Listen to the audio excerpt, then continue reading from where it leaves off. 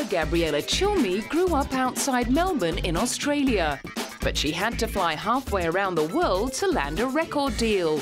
At the age of 13, after being offered 4 major contracts in the US, she chose to sign with Island Records in the UK.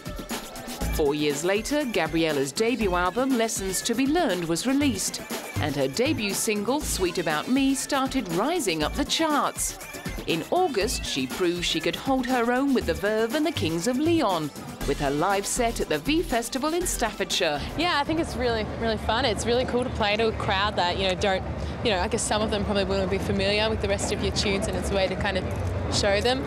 So it's cool, and yeah, I get to check out the other acts, which is pretty sweet.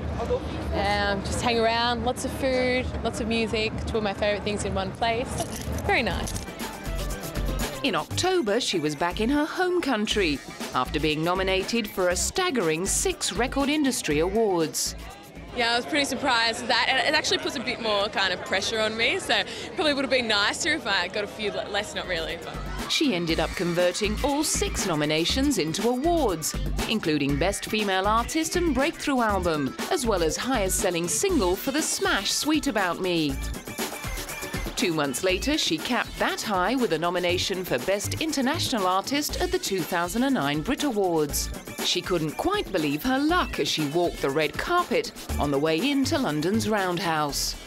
Yeah, really awesome, because I never expected a nomination, for the Brits, but it's just really cool, really excited. I just got told this before, and the lady who announced it to me was like, oh, you've been nominated for Best International Female. She didn't even put it on an exciting voice, so it kind of just was like a shock kind of thing. I was like, oh. So still kind of sinking in, but it's really cool. At just 17 years of age, she was already learning to talk the talk about the outfit. So the look, so I'm doing a Beyonce because my mummy made my dress, and these shoes are Luella. I'm obsessed with Luella, she's awesome. And all my jewelry's by this lady named Fiorina, and she's an Aussie designer, so you can never have too much bling.